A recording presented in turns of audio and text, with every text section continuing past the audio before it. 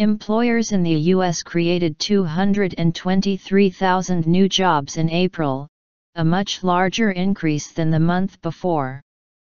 At the same time, the U.S. Department of Labor said the unemployment rate dropped to a 7-year low of 5.4%, down from 5.5% in March.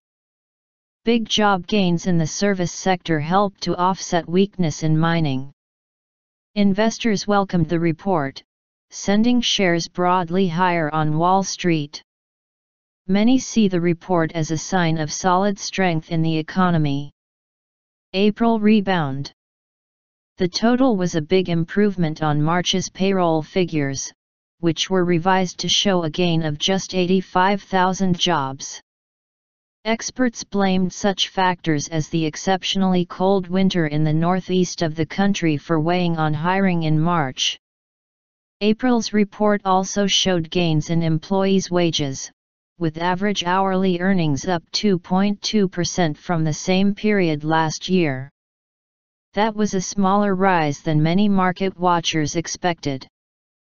However, it could provide a boost to U.S. consumer spending, a key driver of the U.S. economy. Fed Watch.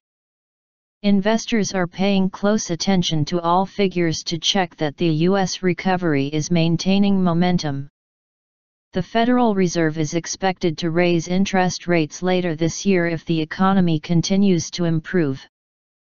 Benchmark lending rates are currently close to zero.